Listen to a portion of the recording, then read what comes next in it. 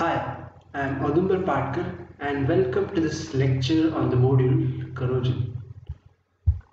In this lecture, we are going to talk about some important methods to decrease the rate of corrosion. We'll start with this cathodic protection methods. Under this cathodic protection method, we are going to talk about two important methods. One that is sacrificial anodic protection method and the other one that is impressed current method. In both of these methods, the principle used, that is making the whole structure to be protected as cathode by providing electrons. So let's first discuss about this sacrificial anodic protection method. In this sacrificial anodic protection method, the structure we want to protect is made cathodic by connecting that with the more anodic metal. In this example, you can observe the underground pipeline which we want to protect, and we can connect this pipeline by using the electric wire to this sacrificial anodic metal, which is backfilled by using gypsum-like material to improve the corrosion current. The metal which we can use as this sacrificial anode, we can decide that by using electrochemical series or galvanic series. If we consider the pipeline is made up of steel, if you check the galvanic series, steel is somewhere here or iron is somewhere here. So we can use the more active metal as compared to steel or iron. That means we can use zinc or magnesium, which is more anodic or active metal towards the corrosion in this series, can be used as sacrificial anode.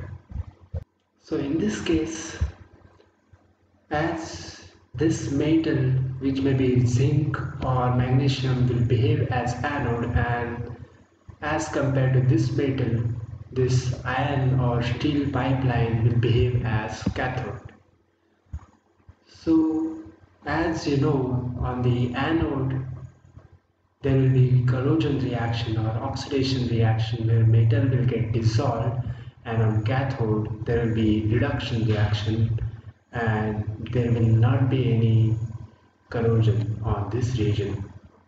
So this underground pipeline will be protected from corrosion, and this sacrificial anode will dissolve continuously instead of the main structure. So in this case, this sacrificial anodic metal we are using as the source of electron to make this underground pipeline more cathodic, so that this whole structure will behave as cathode as compared to this metal, and so that we can protect the metal structure by using this method. After some time, we need to replace this sacrificial anode when it dissolves completely.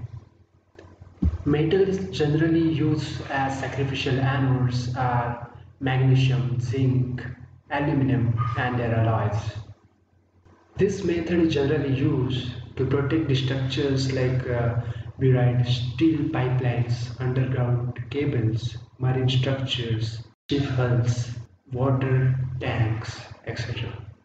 So this was all about the sacrificial anodic protection method, which is a type of cathodic protection method.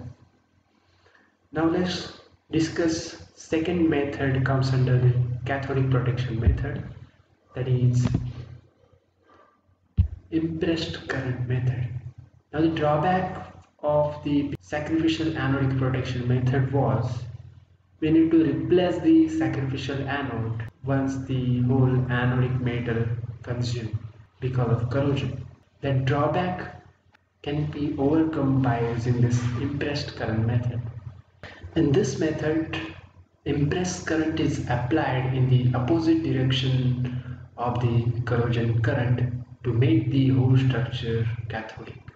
In this example, here is the underground pipeline you can observe, which you want to make the cathodic. So here, instead of the sacrificial anode as the electron source, here we are using external battery as the electron source. Here DC source like battery we can use as external source, or AC source also we can use with the rectifier. So here we are using the electrode that may be platinum or graphite or stainless steel, which is more corrosive resistance instead of sacrificial anode. Now this electrode is not the electron source in this case, but this DC battery we are using. So this metal will not get corroded continuously. So you have to connect the negative terminal of this battery to the structure we want to protect, so that the structure will behave as cathode, and positive terminal of this battery you have to connect to this electrode, which will behave as anode.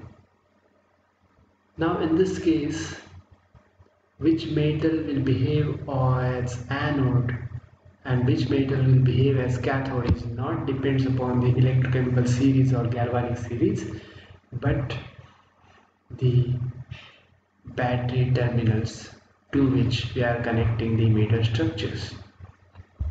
Here the anode is backfilled in the corroding medium, and when you provide sufficient DC current, this structure will behave as cathode and this will behave as anode, and the structure will get protected because we are continuously providing the electrons to the structure, and because of this reduction reaction will occur here and the structure will get protected, and here the oxidation reaction takes place.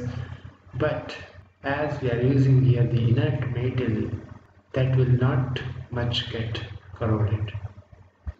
This type of protection method can be used to protect the metal structures like underground pipelines, water tanks, transmission lines, towers, marine pipes, water box coolers, etc.